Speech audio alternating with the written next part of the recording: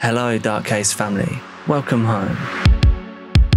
First off, if you want to skip the intro and get straight into the video, then the timestamp is down below and I'll see you there. I have been blown away by the response to this Things You May Later Regret Knowing series so far. Trying new things on YouTube is always pretty risky behaviour, so thank you all for supporting it, for supporting me, and for being here right now too. And while you are here, I'd love to hear your thoughts, comments or suggestions on the series. I really do want this to be the best thing I've ever done, so please share your thoughts down in the comments. It also warmed my heart to see so many of you resonate as being forgotten, forsaken, outcasts, and that everyone here seems to have been through something that has led us to the darker side of YouTube. I always had a feeling deep inside that that is what brought us together, and you all really confirmed it. And that's why this community that we have built together is called the Dark Case family. A lot of us need somewhere to belong outside of the everyday life that we live, or maybe even to escape the everyday life that we could be stuck in. And for me, that escape or that place of belonging is right here with you guys. And even if your life is going good, then it's still easy to get overwhelmed. It's a stressful world with a lot of insane stuff going on pretty constantly. So please just lean on each other as much as you can. And just in case nobody has said this to you for a while, everything will be okay. And remember, it really helps me out if you hit subscribe and turn on notifications too. That way we can all kind of just stay in touch a lot easier. And in case you didn't know, I release dark documentaries at least one a week, where I bring you true crime, disturbing stories, and other things that you may later regret knowing.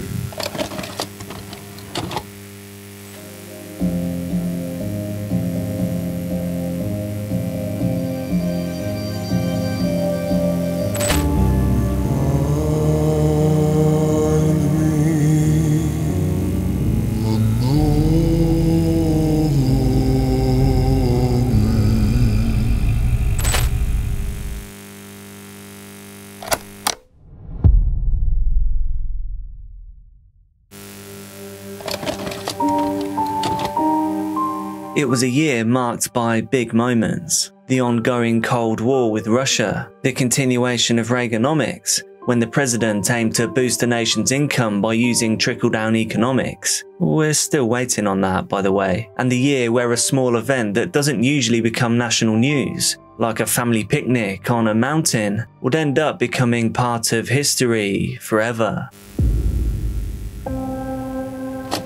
Nylene K. Briscoe was born on the 8th of September 1978 in Orange County, California. By 1983, her parents had split up. Mother Nancy was now with stepfather Kim Marshall, and so Nylene became Nylene Marshall. Her biological father, William Roy Briscoe, was in the picture, but he was a non-custodial parent. June 25th, 1983 was a Saturday, and this meant that Nylene, now 4 years old, was with her mother, stepfather and two siblings, Nathan, 6, and Noreen, 2. They were taking advantage of a chance to all be together on this beautiful summer's day. But only 4 of the 5 would return home. The local radio station, Capital City Radio, had invited the family to an amateur radio operator's picnic. This was situated in a remote part of the Elkhorn Mountains, pretty near to their hometown of Clancy. Here on this inactive volcano range in southwest Montana, wild elk can be seen roaming all year long, and when the sun shines down, its light catches and brightens the green leaves of the dense trees that cover the hillsides. No one could have known that this picture-perfect scene would soon shatter in only seconds, a mere few hours later. Nylene had picked out a yellow t-shirt and shorts to wear that morning. Her outfit matched the bright mood at the picnic, as the adults unfolded blankets and laid out food for everyone to share. People passed around sandwiches and chatted as they stretched out. No one else could be seen around them. Their chosen spot was completely secluded. In between lulls of conversation, the only sounds that could be heard was the whispering of trees as they swayed in the wind. After a while, the children, growing restless from sitting down for too long, asked the adults if they could go and play in the creek, and the adults didn't think twice about letting them do so. The general feeling was that no harm could come to them in this quiet part of the mountains, or so they all thought.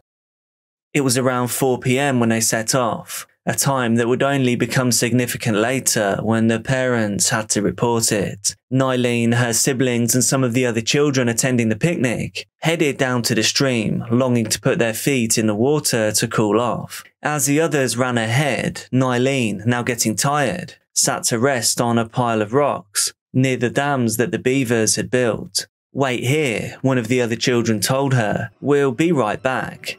Nylene nodded, grateful to have a chance to pause, a chance to sit and enjoy the peace and quiet of a beautiful day in a beautiful place. So she was left alone, and the others moved onwards.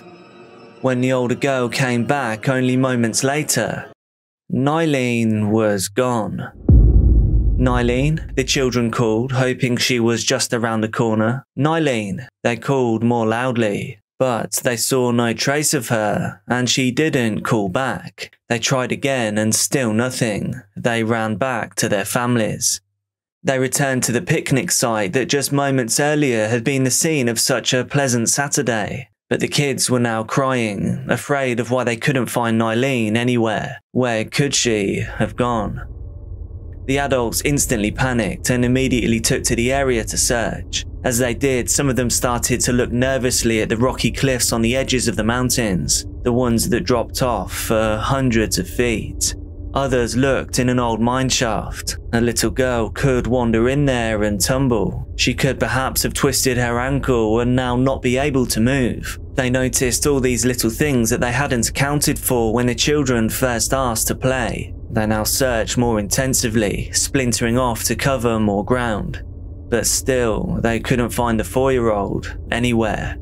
Desperation now growing, they called the police. Their wailing sirens quickly cut through the normally peaceful and serene area. Food was strewn across the picnic blankets, half-eaten bites put down as the adults scrambled to search for the little girl. The cars quickly followed old trail roads, slowing at the twists and turns before finally arriving. Police officers interviewed each person at the picnic.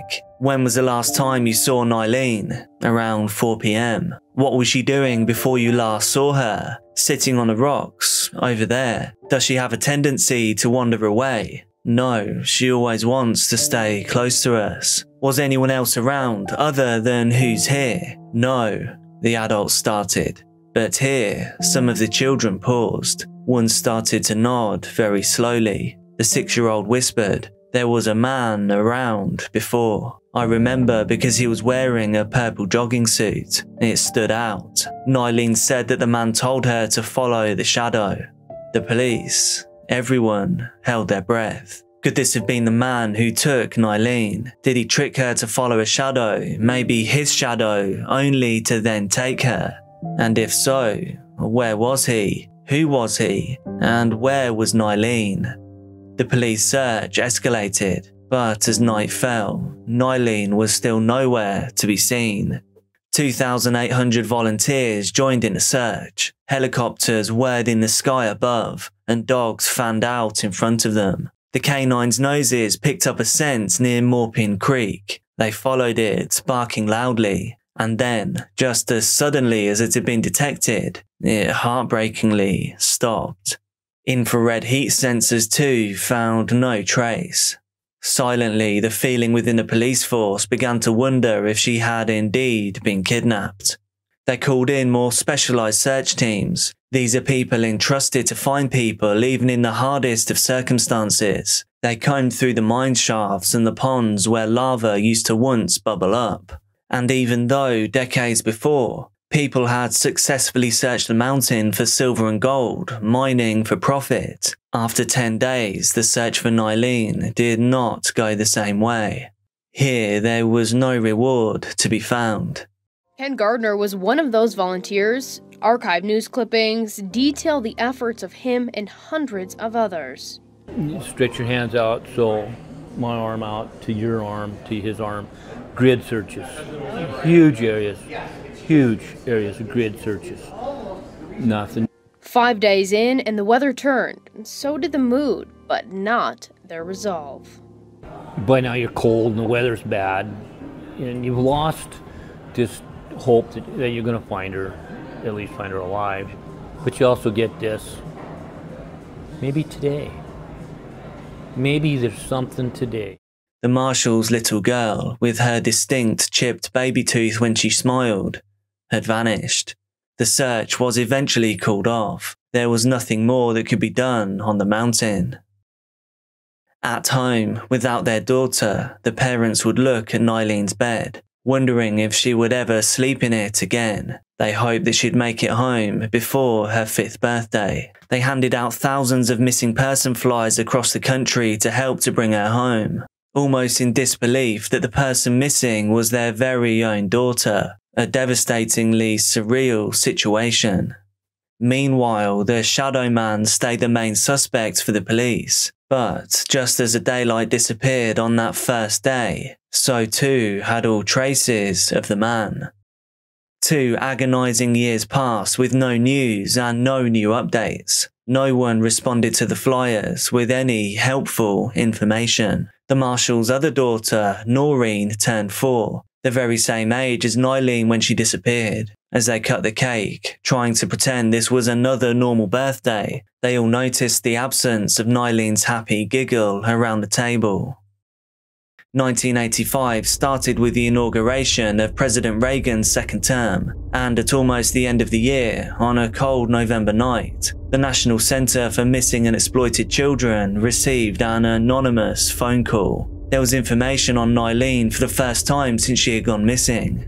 "I have Nyleen," the caller whispered. The operator was in shock. "I found her on a road in Elkhorn, so I picked her up and took her home with me." Just as the operator was about to ask more questions, the call went dead. The mystery man hung up.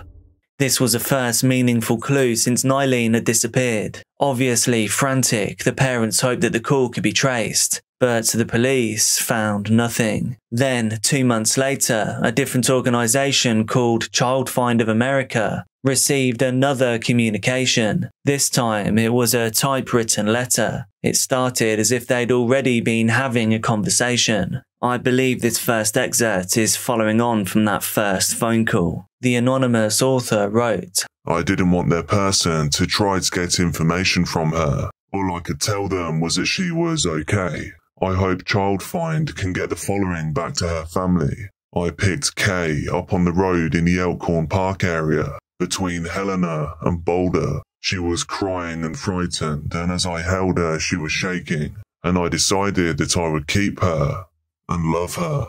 I took her home with me." But the police and Nyleen's family knew better. Some of what the man described he was doing did not sound good. This excerpt is the most disturbing. It starts with the man telling us he gives Nyleen a medicine every morning, but the truth is just abhorrent. "I get it from the bathroom every morning. It is actually a spoonful of my semen. It doesn't affect her physically. I have never murdered her in any other way. She is a sweet little girl, and it's because of how much I've grown to love her that I realise how much her family must miss her. But she's adjusted and seems happy. She trusts me and isn't afraid. We play a lot and she laughs when we clown around. She smiles and acts coy when I tease her. She giggles when we snuggle, and she hugs me sometimes for no apparent reason. I love her and I have her. I just can't let her go." Their daughter belonged in only one place, and that was home with her family. After the letter came what the family was agonizingly all too familiar with: more silence. Then slowly, over the next 6 months, 2 more letters came, as well as occasional phone calls. The postmarks were from Madison, Wisconsin, many states away from Montana, a state that Nyleen had never been to. One of the letters said, "She would gladly recount to you trips to San Francisco, New York, Oklahoma City, New Orleans, Nashville, Chicago, Puerto Rico, and Canada. We were even in Britain for a month last year, and she loved it. Nobody questions passports." How this person could have supposedly taken Nyleen out of the country, the family wondered. "I have a nice investment income. And I can work at home, so I care for her myself all the time. I teach her at home, and she likes to go with me when I travel. Her hair is short and curly now, and she has really grown. She is about 45 inches and around 50 pounds. She has all 4 of her permanent upper and 2 of her lower incisors at this time. She takes a bath and brushes her hair every day. She eats well. Her favourite meal is pizza and cherry cola. I call her Kay. I'm raising her as my own child. Her parents were distraught. Was their daughter really alive? Were these letters even real? The FBI managed to trace the calls back to phone booths in Madison, but as soon as they found out where they were coming from, they suddenly stopped. This new silence was harder for the family than the news that at least maybe Nylene was still out there, somewhere, and the trail again had gone cold. More years passed. Nylene's siblings continued growing up, going to school, and making core childhood memories without their sister. Her parents tried, as much as they could, to hold on to hope that Nylene could still walk through their front door at any moment, that she would somehow, someday, return home. For them, ever since that afternoon on the mountain, time seemed to have stood still. What would their daughter even look like now, after all this time? Would she still have that chip on her tooth? Would yellow still be her favourite colour? Would she remember who they were? Other local families remembered Nylene's disappearance too, keeping a closer eye on their children, fearful that the same could happen to theirs. And then, 6 years later, when the family had slowly started to accept that there may never be any more clues, there came another shock, a surprise confession. A 42-year-old man who had prior convictions for violations said that he had ended Nylene's time on this earth as well as that of another woman. But after being held for a week by the police, he was let go. Regardless of the confession, there wasn't enough evidence to hold him. In 1990, the famous true crime show Unsolved Mysteries aired a segment on Nylene's case. This sparked a renewed interest, one that would both refresh people's memories, as well as introduce them to the case for the first time. A truly unbelievable discovery would come following the TV show airing. A hotline tip was received from a school student in Bellingham, Washington. They were certain that a girl in their class was Nylene Marshall. The age matched up. Her sudden arrival at the school made sense with Nylene's story, and the girl looked very much like her. Police promptly investigated and they discovered even more than they bargained for. The girl was a missing person. She had been born in California before vanishing. She had been kidnapped by her non-custodial father, going missing in 1982, with the case going quickly cold. The girl was identified, bringing the case to a close. But it wasn't Nylene Marshall. The girl was named Monica Bonilla, and she was finally reunited with her rightful family members. So the Marshalls had to regroup and, once more, building up their strength after it had once again been drained by disappointing developments. As if the pain of not finding Nylene was not hard enough for the Marshalls, a second tragedy hit in 1995. Nylene's mother was discovered deceased in a Mexico City hotel room. And although police would initially say it was self-inflicted, the case was later changed to under investigation, but no other leads came through. Nylene's family tried to navigate their way through losing both their sister and their mother, their daughter and their wife. How much pain could visit just one family? But in 1998, there was one last potential hope. A 19-year-old woman, originally from Oklahoma, came to a New Orleans hospital to give birth. Was this woman Nylene Marshall? The staff thought that she shared the same facial features, the features of that little girl they had seen on public broadcasts all those years ago.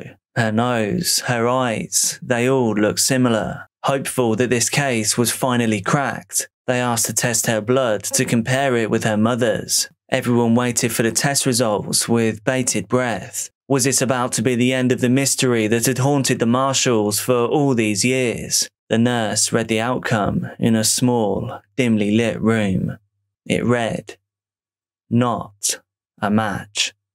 And the case had gone cold again.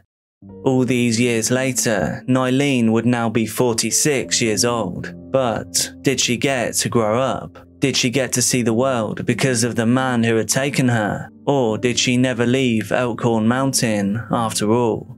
Her remaining family often think back to that last journey they made all together, on that summer day where the heat made the back of their legs stick to the seats, of how they strapped Nylene into the back seat, letting her hold onto her stuffed toy for the journey, of her excitement at the picnic to spend time as a family, the simplicity of her thinking that at the end of the day, her parents would tuck her in and read a bedtime story as they usually did before they whispered goodnight, how she probably hoped for pancakes on Sunday morning. All of these small dreams of a 4-year-old girl that would never come true. All that was left behind was emptiness. Empty mine shafts, her empty bedroom, an empty car seat on the journey home, and an emptiness in the hearts of everyone that loved her. I've got nothing to do with the abduction of James Lavis, and I've got the backing of the Lavis family, relations, everybody.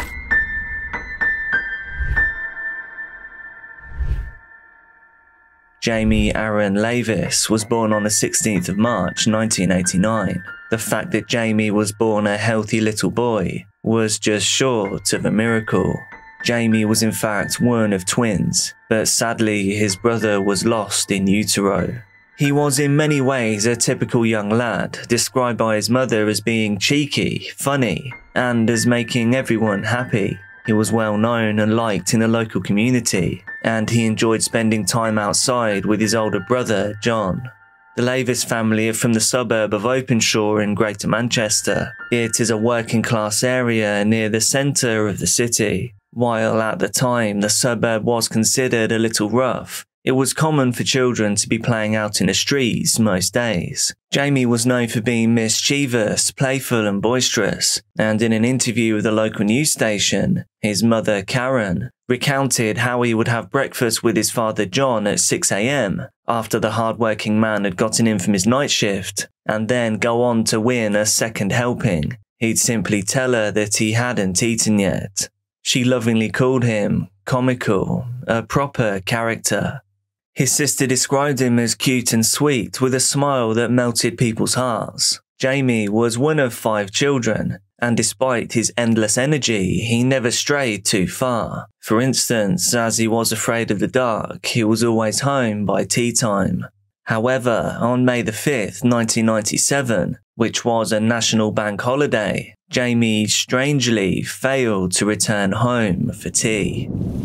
It was a particularly grey and wet day, and his mother was immediately alarmed. She knew that her boy would never come home late, and he loved his food. Jamie's father arrived home a few hours later, and he was initially reluctant to panic. He tried to keep his wife calm, claiming she was being overly sensitive. But by the time 9 p.m. and then 10 p.m. rolled around, the whole family knew that something was very, very wrong. They all went out looking for him.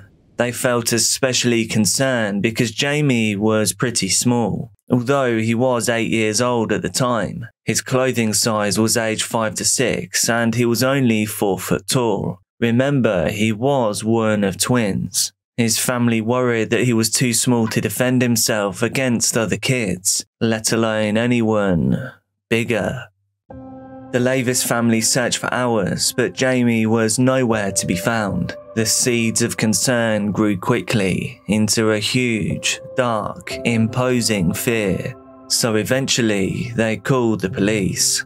And so unfolded one of the more disturbing cases in Manchester's long history.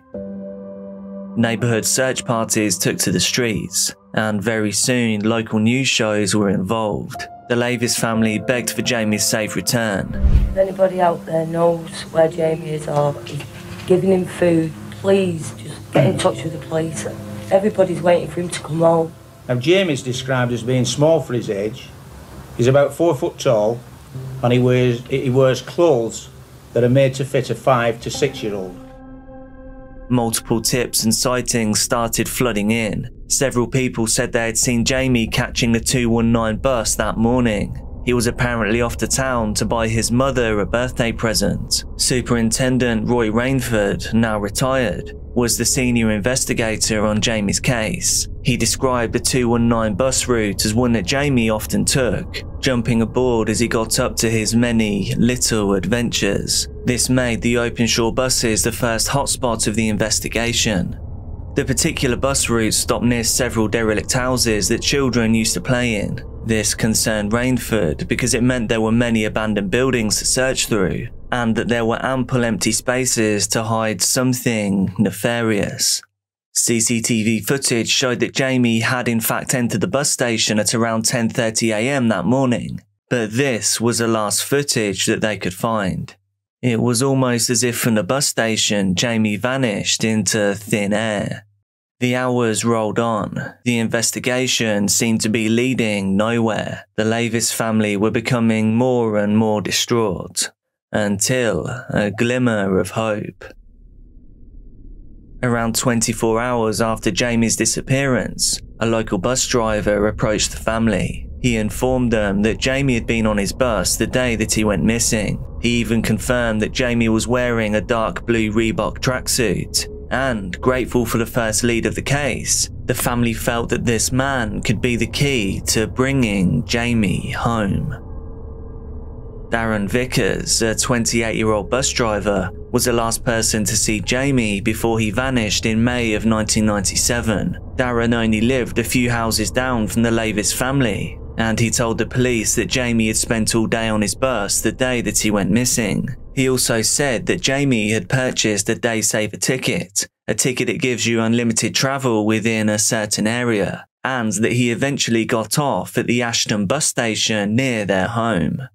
The family were frantic and desperate for answers, and Darren was the closest tie they had to their missing son. Soon, Darren began integrating himself into the family's lives, spending days on end in their home to help with the investigation. He claimed that he felt guilty, having been the last point of contact with Jamie. He felt that he had a responsibility to the family and to Jamie, so the Lavis family embraced him as a good Samaritan, as someone who was both willing and able to help them when they needed it the most. Darren also started to talk to the media. He gave several interviews with local news stations. He stated that whoever was keeping a boy of that age was sick, and that they needed to send him home. He also told the media that, unlike the police, he did not believe that Jamie was no longer alive. There's somebody out there who's got to be sick, keeping a child of that age. You know, it shouldn't be done. If you had any respect, you'd just hand him over to the nearest police station, just let the child go in, just let him come home. He's not in trouble, he's not nothing, he just wants it. I feel he's still alive. I don't fear the same way the police fear that he's murdered. His family don't. But somebody somewhere knows where Jamie is. Could never dream of it. A young child on the bus like that, you know, and just going missing. It's just unbearable to think about. It's just a nightmare for everyone.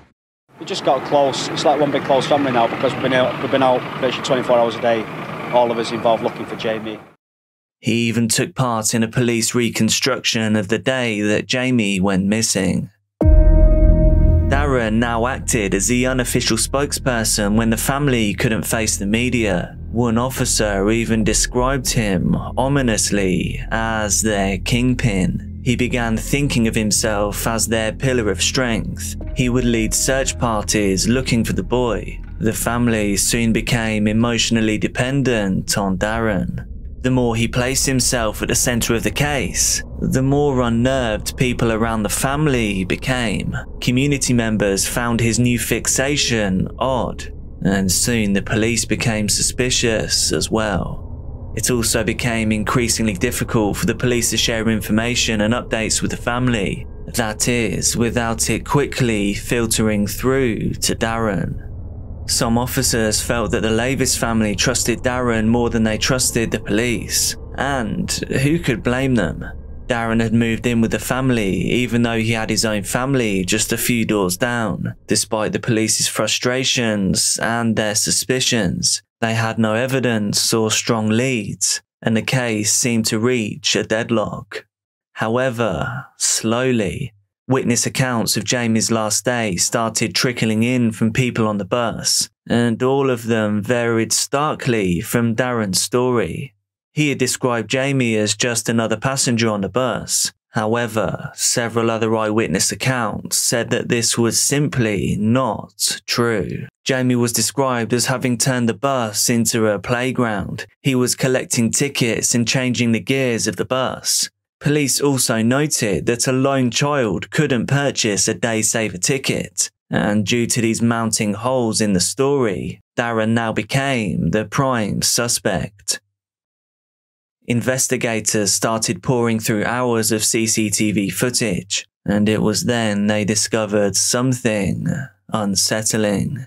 While it was true that Jamie arrived at the bus station that morning at around 10:30 AM, he didn't simply get on a bus. Rather, Jamie was approached by a man who can be seen ruffling his hair.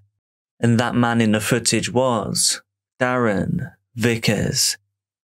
The police immediately ran a background check on Darren. They discovered at the time of Jamie's disappearance, he had only been working as a bus driver for a few days. On his CV, most of his references were simply fake, and he'd made them up, except for one. And that one person was a convicted pedophile. With their new discoveries backing their investigation, the police were able to arrest Darren Vickers on the 24th of May 1997. This was approximately 3 weeks from Jamie's disappearance.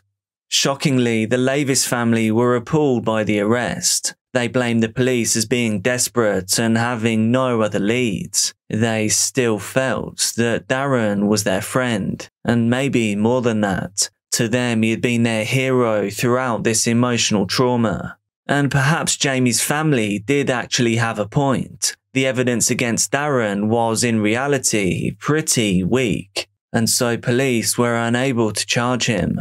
Darren was released. He was welcomed home and fully embraced once again by the Lavis family. Not only were they waiting for him at the station when he was released, but they even threw him a party. Backed by the family's strong support, Darren's confidence escalated. He now even called into a local Manchester radio station to discuss the case. And again, he stated that he believed Jamie was still alive, and that if he weren't, they would have found his body by now. Well, I was coming back from Manchester, and I said to him that I'm going to have to drop you back off now because this is my last run up. Jamie turned around and said to me, but my mum and dad's not in, I've got nowhere to go. Then I said to him, well, since you only live around the corner from me, I can take you back to the depot and drop you off when I go home. He was over the moon about it. He said, yeah. I said, are you sure you're going to be okay? He said, yeah. That was the last we saw of him. So how's the police investigation going, Darren? The police are not letting much information out about that. Which the family is supposed to know, the first confirmed sighting. Yeah. We've never been told. I'll never know till the day he comes home. I still believe he's alive. If the case was what the police are making out to be, if the case was he was dead, around where they're looking, they'd have found him by now. Darren's behaviour was starting to rouse suspicion from those close to the case, but still seemingly not with Karen or John.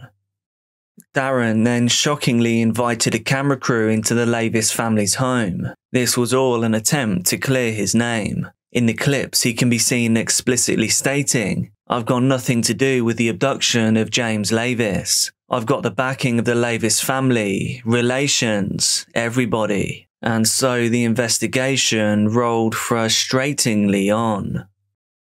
I've got nothing to do with the abduction of James Lavis. And I've got the backing of the Lavis family, relations, everybody.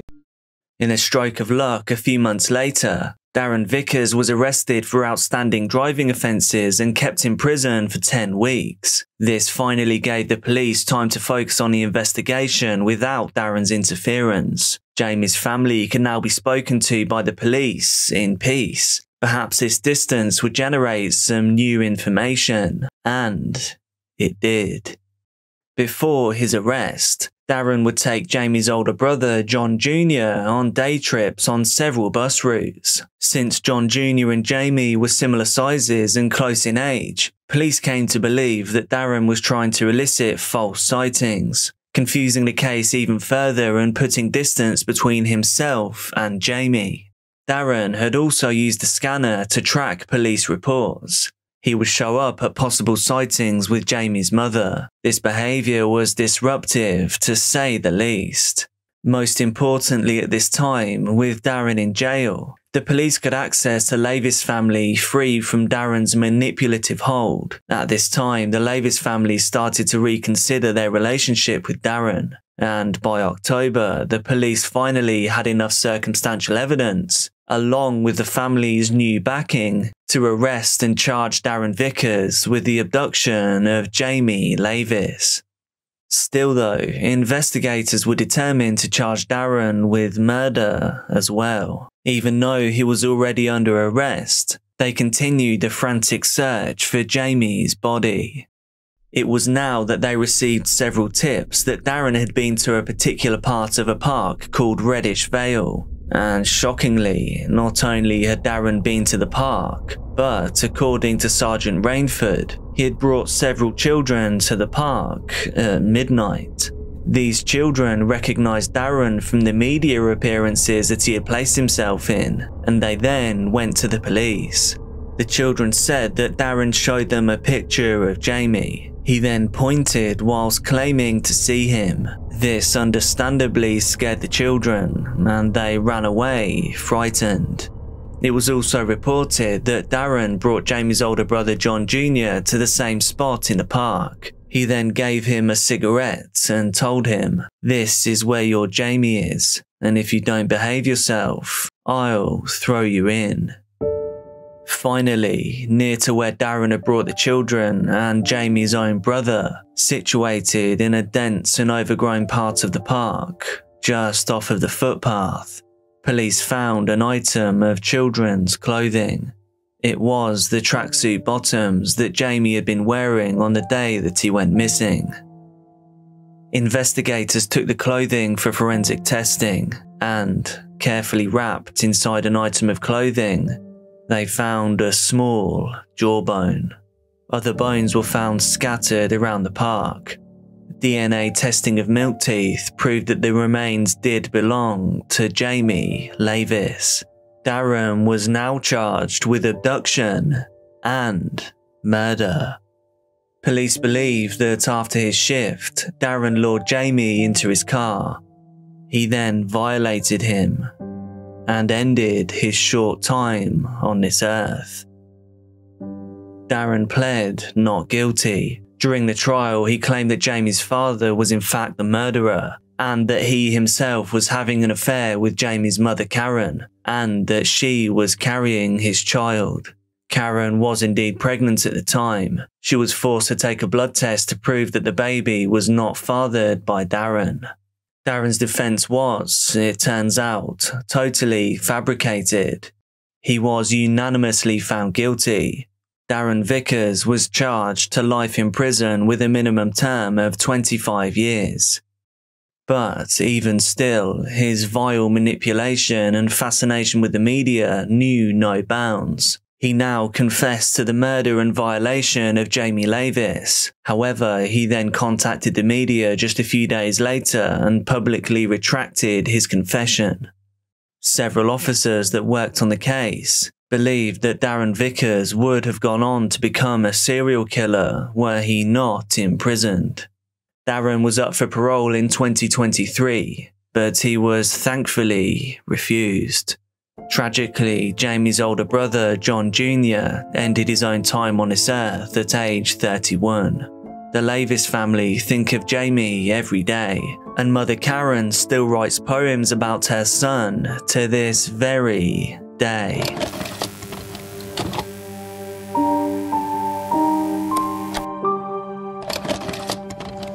Love is a big emotion. It drives many urges and fuels us to do things we may not normally do. It has the power to mend or break hearts. and in many ways it can push us to our limits. It is unsurprising then that we often encounter impulsive crimes of passion between couples. This is a story of unrequited love and humiliation that seemingly pushed a man to the edge. This polarizing case, however, mixes love with entertainment, a combination that would prove to be deadly. Now, which of these ways would you choose to reveal your secret crush on someone? A, would you write that person a letter? B, would you tell the person in private in case he rejects you? Or C, would you tell that person that you're gay and you hope he is on national television?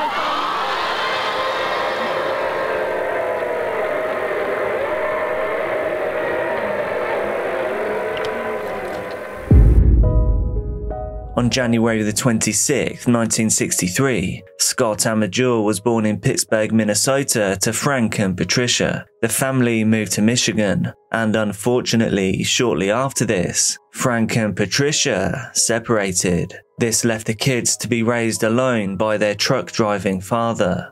One of the boys, named Scott, was a high school dropout. He left to join the army early on. There he served 3 years, making it to the rank of specialist, before returning to Michigan following an honorable discharge. As he grew, Scott lived a quiet life, but was described to be a social butterfly by everyone around him. His chatty nature served him well. He found himself in a telesales role, and he worked that job for a short period following his time in the forces. However, he would later take a bartending position at Club Flamingo in Pontiac, a job that suited him and his social nature down to the ground.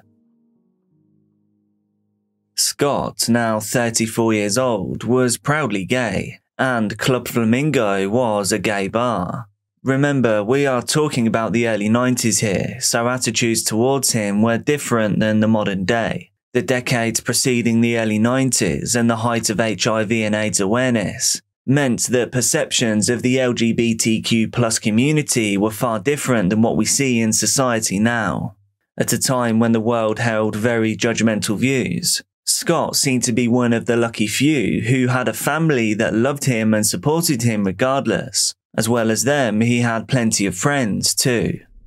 Scott became good friends with a woman named Donna Riley. She lived in the same apartment complex as his brother, who he would visit regularly. On one of these visits, he would encounter 24-year-old Jonathan Schmitz. He was a close friend of Donna's too, and he was working on her car. Scott struck up a casual conversation, and through their mutual friend Donna, the three would begin to occasionally hang out. However, it would soon become apparent that Scott was interested in more than just friendship from the 24-year-old. But to try and understand what happens next, we need to go back in time 3 or 4 months and take a look at a national TV show that would light a fire that just couldn't be put out.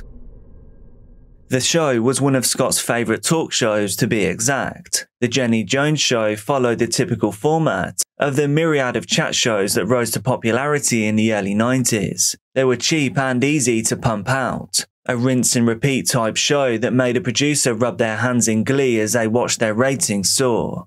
Think the Jerry Springer Show, but less fake. And nothing boosted viewers like Scandals and Secrets. The juicier and more controversial, the better. And the ratings would have certainly soared the day that Scott, Donna and Jonathan appeared as Jenny Jones guests for some jaw-dropping revelations. Only the episode shot on the 6th of March 1991 in front of a live studio audience would never make it to air, and for good reason.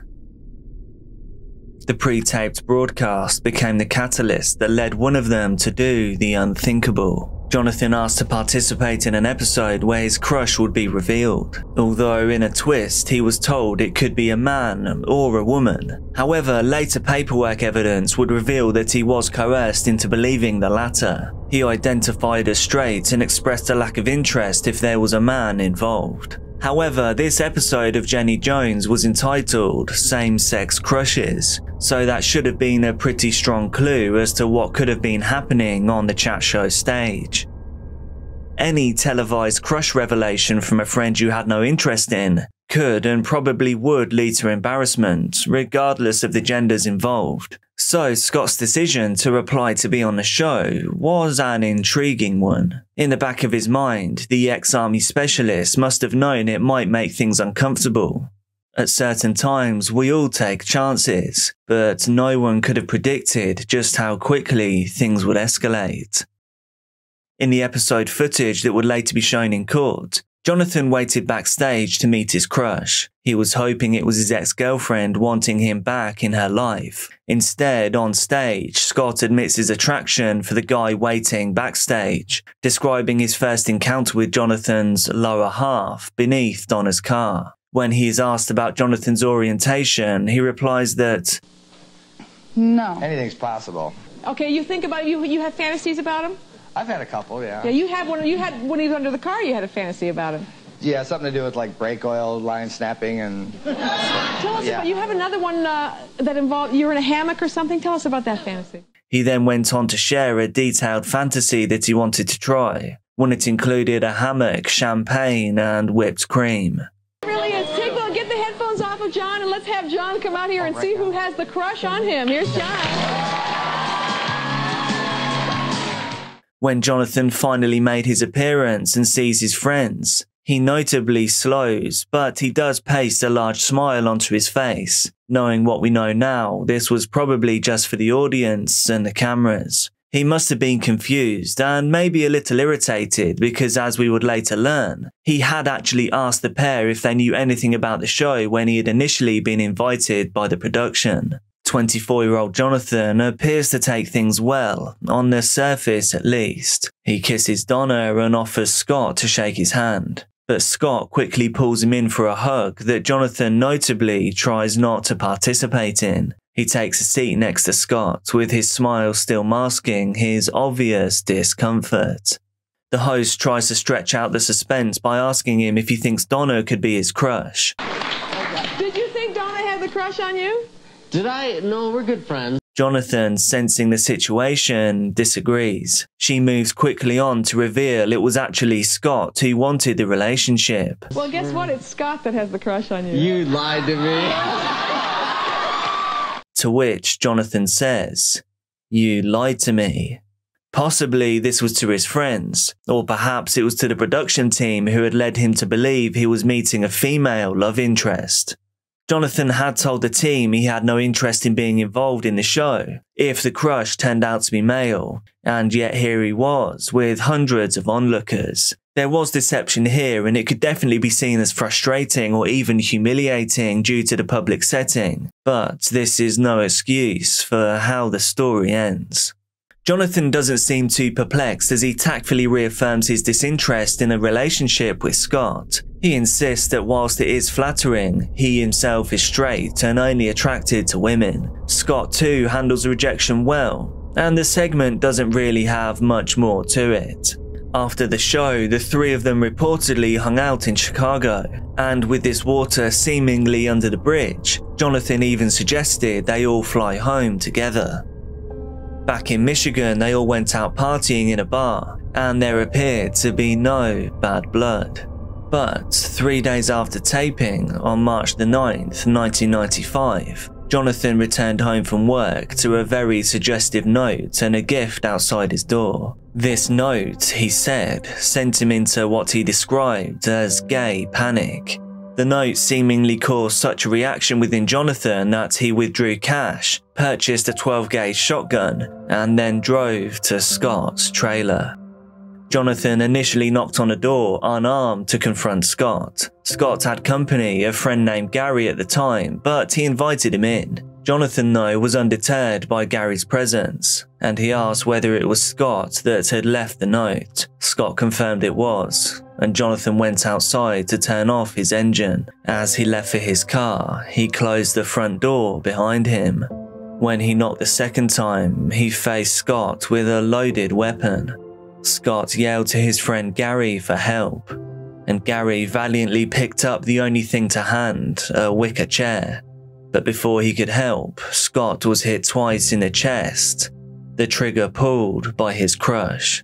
This act would end Scott's time on this earth. According to Gary, Jonathan then left immediately. Gary went on to quickly call emergency services. Gary then dialed 911. In a moment of rationality that immediately followed, 24-year-old Jonathan also dialed 911 himself. Okay, calm down, okay? Okay, why did you do that?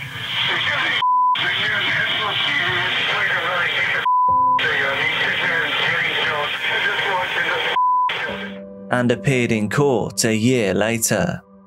During the trial, his mental state was questioned heavily. They needed to determine whether the event was premeditated. The prosecution insisted that the purchasing, construction, loading and driving over to Scott's house was proof enough. The defense argued that he suffered temporary insanity due to gay panic, and this was a result of the revelations shared on a talk show, brought back by the Note. They also leaned heavily on a bipolar diagnosis and a tough childhood that had seen him punished for tiny things, leaving him with mental fragility that they claimed led to his extreme actions. The premeditation was initially stated by Jonathan himself at the police station during interview, but the recordings were deemed inadmissible in court. This was because his Miranda rights hadn't been delivered correctly.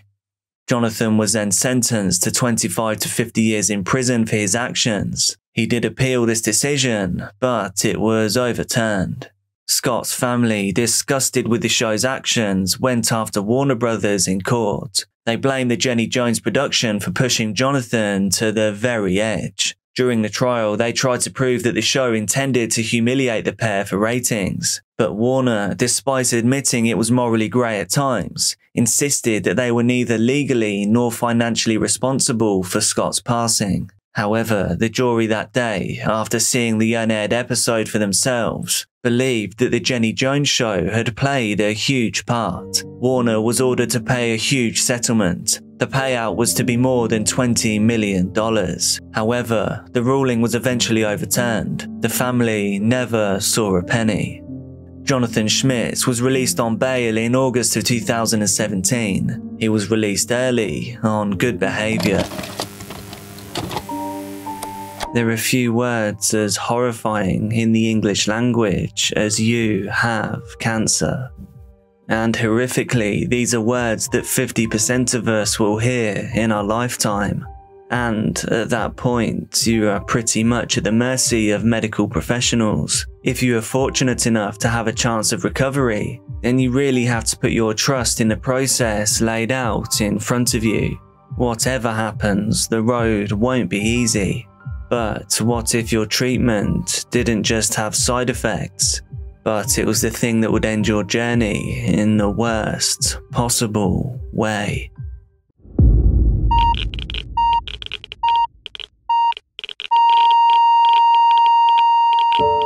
It was the 3rd of June 1985. 61-year-old Katie Yarborough visited the Kennestone Regional Oncology Center in Marietta, Georgia. She was to undergo radiation treatment following a lumpectomy. She was prepped for electron treatment to her clavicle. The machine used for Katie's treatment was the Therac 25. The purpose of the Therac 25 was to deliver highly targeted radiation therapy. It was computer controlled, meaning data was input into it, and then it essentially did its thing. The radiation blasting robot hummed to life, and then Katie felt an intense, searing heat. "You've burned me," she cried, but the technician insisted that that was simply impossible. There were no visible burn marks on her skin, just a warm lingering on the surface. The treatment finished and Katie returned home. But soon, her pain escalated, her shoulder froze into position, and an angry red swelling spread through to her back, her skin peeling away in agony. The investigation revealed she had been exposed to a staggering radiation overdose. It was potentially as high as 20,000 rads. Typical doses for this treatment were normally no higher than 200. As an idea of how serious this actually was, just 1,000 rads can be considered a lethal dose. The patient was extremely lucky to escape this incident with her life. However, she still bears the lifelong impacts of this incident. Part of her chest had to be removed. Her shoulder, along with her arm, remained in an essentially paralyzed state. And Katie now had to live her life in chronic pain. And although her life had been in one way saved, she had also suffered a hugely traumatic and negative experience at the hands of this machine. Nobody involved wanted any of this to have happened. A lawsuit was raised and then settled out of court. At the Ontario Cancer Foundation, Therac 25 had been in operation for 6 months. It was a regular day, July the 26th, 1985. A 40-year-old woman walked in for her 24th treatment for cervical cancer. The patient, who was ready for her treatment, settled down onto the table. The technician, familiar with the routine, initiated the treatment. But within 5 seconds, the machine stopped. An error message flashed. It said, H-tilt. The operator looked at the dosimeter, and it showed that no radiation had been applied. They then pressed the P key to proceed, but the machine halted again, and again, and again. It did this 5 times in total before the treatment was aborted. At this point, a technician was called in to perform a thorough check. However, no issues were found with the machine. The Therac 25 continued to treat 6 more patients that day, all without a hitch. Perhaps this time it was a harmless issue, or maybe user error, but no such luck. 4 days later, the woman returned, and now she was complaining of severe burning and swelling in her lower abdomen. Due to obvious concerns, the woman was hospitalized. Medical professionals suspected a severe radiation overdose. The woman had, in a way, been cooked from the inside. This led to the Therac 25 machine temporarily being taken out of service. However, this action could not undo what was already done. On November 3rd, 1985, the female patient passed away. Her autopsy revealed devastating facts. Even if she had survived her original illness and this medical disaster, she would have needed a hip replacement due to the radiation overdose. An overdose that was estimated to be between 13,000 and 17,000 rad. The incident was reported to the FDA and to the Canadian Radiation Protection Bureau. The manufacturer of the Therac 25, AECL, suspected a fault with the micro switches. However, when they tried to confirm the malfunction, they simply couldn't replicate the issue. So whatever happened was just an anomaly. They went on to modify the software, claiming a 5 order of magnitude increase in safety. But the dark shadow of the Therac 25 had only just begun to spread. Fast forward to December 1985, we are now at the Yakima Valley Memorial Hospital. A female patient developed a strange erythema after her treatment with the Therac 25. An erythema is basically a red patch, probably caused by trauma. The redness is due to increased blood supply and dilation of blood vessels.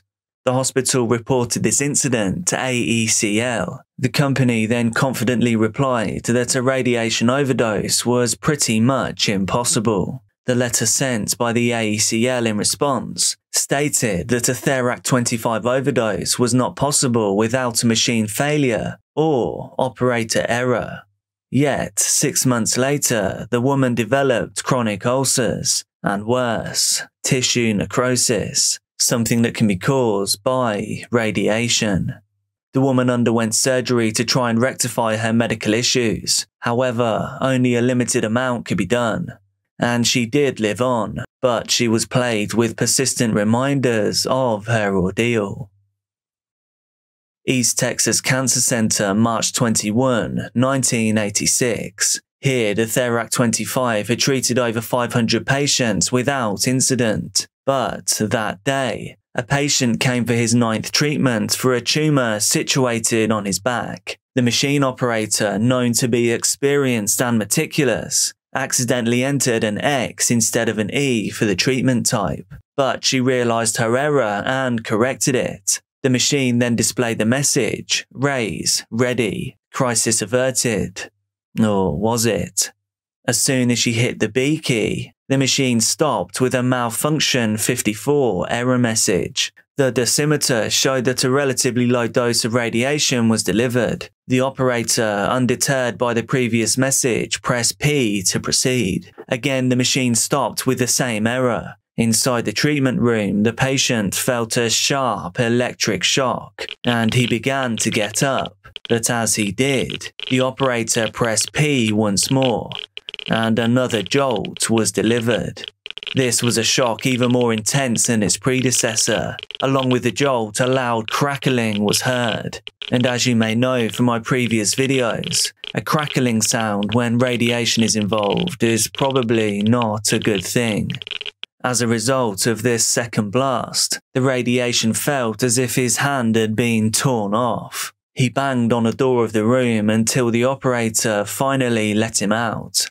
A physician was called into the room and an intense erythema was seen in the area. The patient was sent home. He was thought to have somehow experienced a minor electric shock, but as you have probably gathered, this wasn't the case. Sending the man home was a grave mistake. The patient had in fact received a huge dose of radiation. It measured between 16,500 and 25,000 rads. This dose was delivered in just a fraction of a second, and on an area of skin around 1/4 of an inch squared. Treatment of the man continued, but things kept getting worse. He terrifyingly experienced paralysis of the left arm, nausea and vomiting, and he was hospitalized for radiation-induced myelitis of the spinal cord. His legs, mid-diaphragm and vocal cords also ended up being paralyzed. The man survived for 5 agonizing months, before finally his time on this earth came to an end. The cause being a massive radiation overdose. Less than a month later, on April the 11th, 1986, the same operator was back at work. This time, a patient needed treatment for a facial skin cancer. Once more, the Therac 25 monitor showed the malfunction 54 message. The treatment was administered, and again that dreadful sound was heard. The terrifying crackle of radiation out of control. The patient felt a searing, burning sensation, and by this stage, you can probably guess, they received a violent blast of radiation directly into their head. Due to this, the patient ultimately lost their battle on May the 1st of the same year. His autopsy revealed critical radiation-induced damage to the right temporal lobe and brainstem. The medical facility and AECL needed to replicate the error that had occurred. If they could do that, they could stop this from happening to anyone else. It was discovered that rapid data entry could have reproduced the error, but AECL initially couldn't replicate this event. Back at the Yakima Valley Memorial Hospital, now on January the 17th, 1987, another patient was in a treatment room preparing for their therapy. The operator fired a test dose of radiation using film verification. This shows the field affected by the radiation blast. Adjustments were then made to the aperture and it was ready for treatment. But when the operator hit the B key, the machine stopped after 5 seconds. It displayed a fleeting error message. The operator entered the treatment room to make some manual adjustments to the turntable. They then returned to the controls of the Therac 25. Treatment could now finally begin. P was entered onto the device to proceed with the treatment. The patient could be heard through the intercom system. However, their words could not be made out. A dose of radiation was delivered. But once more it was far greater than was prescribed. In fact, it was around 100 times greater. The patient felt a severe burning sensation, and then came the reddening of the skin. Within hours they developed physical burns. In reality, he had received between 8 and 10,000 rads instead of just 86. This patient survived for around 3 months until his time on this earth came to an end. His family settled out of court. In many tales of tragedy, there is a hero. And in this case, it is a man named Fritz Hager. He was a diligent staff physicist at the East Texas Cancer Center in Tyler, Texas. After the second incident at the facility, Fritz was resolute in his mission to uncover the truth. In both cases that took place at the facility, the Therac 25 displayed the cryptic malfunction 54 message. This error code was strangely not mentioned in the manual. AECL later explained that it meant the computer was essentially confused. It couldn't determine if there was an overdose or underdose of radiation. Now remember, the same radiotherapy technician had been involved in both incidents at the center, so Fritz brought the technician back into the control room. They endeavored to not leave the room until the problem was solved. This could well save lives. With a technician running the machine, after hours of testing and retesting every possible combination of actions, they finally pinpointed the issue. The VT100 console used for entering Therac 25 radiation prescriptions allowed cursor movement via up and down keys. If the user selected X-ray mode, the machine would begin setting up for high-powered X-rays, a process that took around 8 seconds. If the user switched to electron mode within those 8 seconds, the turntable wouldn't switch over correctly, leaving it in an unknown state. All prior testing had been slow and careful, as one would expect. However, due to the nature of this error, that type of testing was totally inadequate. It simply never would have created the combination of actions needed, nor within the time span they needed to occur in. It took someone who worked with the machine daily to find the error. Finally, Fritz could demonstrate how to produce malfunction 54 at will. But even with this smoking gun, the ability to recreate the error, convincing AECL would be more of a challenge. It took numerous phone calls, along with multiple detailed fax reports, before the company could replicate the behavior in their own machine. The code used within the Therac 25 machine was brought under the microscope. Further testing, pushed along by ongoing lawsuits, showed just how serious this issue was. Upon testing, the software was shown to be so inadequate that it could even blow fuses on the Therac 25 under certain conditions. The code was proven to not just be badly written and poorly documented, but to be dangerous to the highest degree. The Therac 25 software was a ticking time bomb, and it had already claimed several victims. But now, at least, it would claim no more.